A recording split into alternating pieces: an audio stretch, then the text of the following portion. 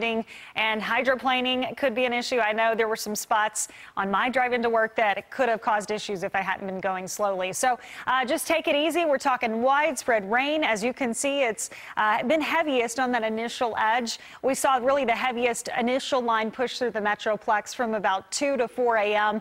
And then now it has passed and broken up a bit, back off around Emory through Canton and through Sulphur Springs as well. But that's not the only spot that we're seeing some heavy rain. Back off to the west and southwest, Stephenville, up around Mineral Wells, we do have some moderate rainfall. This is all tracking off to the east, so we will be dealing with more of this as we go on, unfortunately, through the day today. Right now, Greenville, Emory, Sulphur Springs, and up into Paris, moderate to heavy rainfall coming down for you. And as we take a look around the Metroplex, most of it on the lighter side right now. Tarrant, Dallas, Collin, Denton, you're looking pretty good if you're going to get out and about in the next half hour or so. That would actually be a pretty good time to drive and avoid some of the heavier stuff. But moving on through this morning, we will continue to monitor the widespread rainfall. It continues on into your drive late morning and into midday.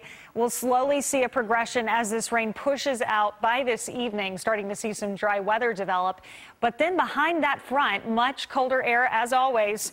Moving in, it's going to be windy and temperatures fall into the mid to upper 30s. So a different feel tomorrow. Keep in mind right now we're starting in the 60s.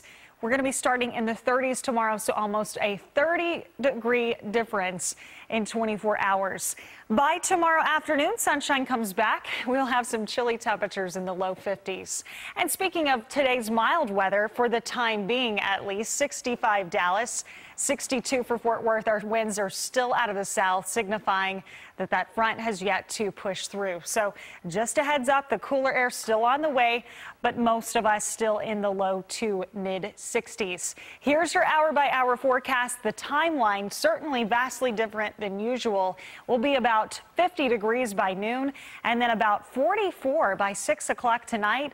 By this afternoon, wind chill values will be in the 30s. So a lot to consider as you're making that choice on what to wear today, guys. I would say layers, waterproof gear, all going to be a good bet for you.